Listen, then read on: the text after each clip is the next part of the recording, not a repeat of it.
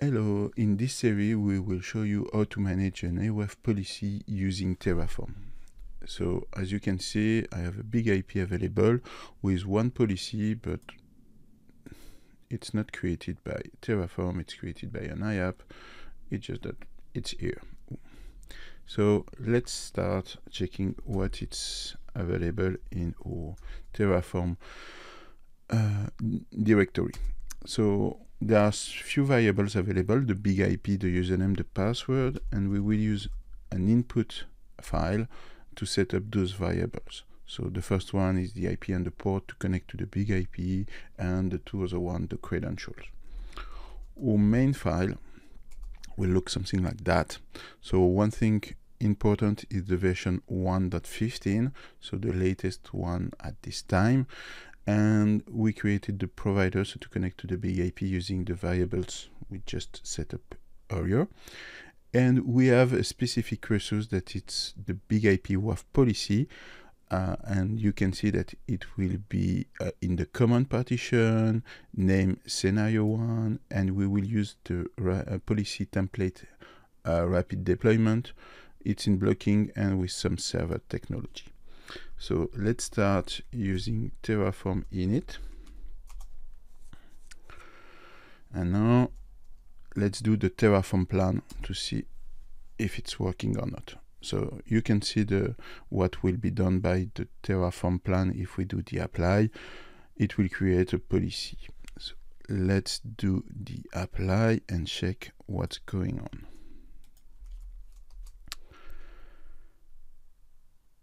So it's creating the apply, and we will see that in few seconds it will be available in our BIG-IP.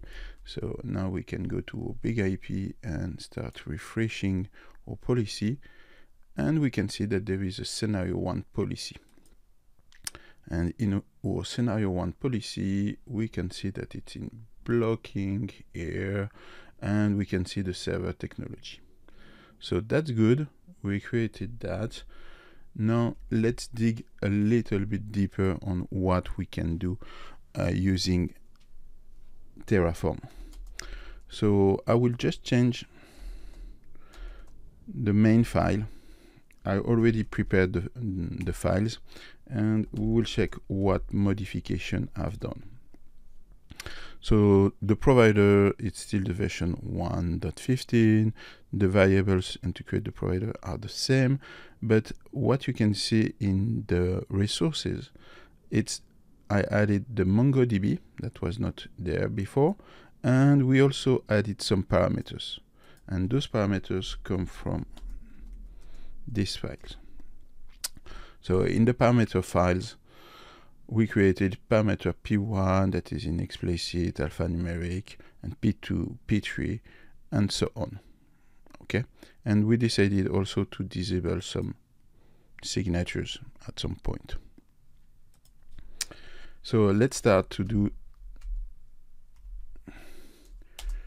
the plan, because we have done some modification.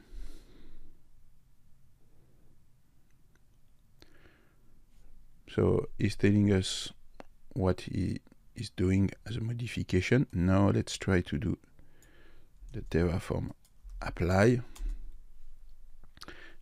And again, let's check on the BIG-IP what's going on. So we created some parameters. So let's see if we see something. Yeah, we see 3 parameters available. And we see parameters, so different parameters created. Okay. It's still finishing, but it's done, and as you can see, the resources are available. So now let's go deeper and try to add more things to our main file. And what I want to add now, it's signatures. And again, we are using signature file, and you can see the 3 different signatures we will modify. So let's do the plan again to see if there is any issue in our files, because sometimes could happen.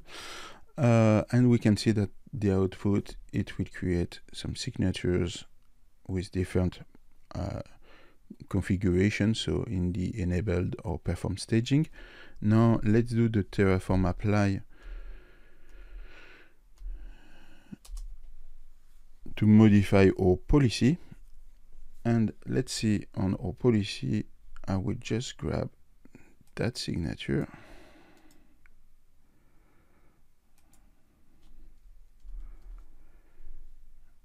And I will be able to go here.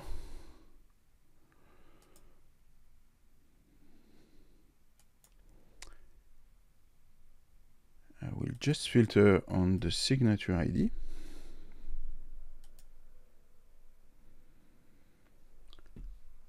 It's in staging, it's here, it's finished. So we have said yes for signature staging, it's enabled, so that's true. Let's go and check this one.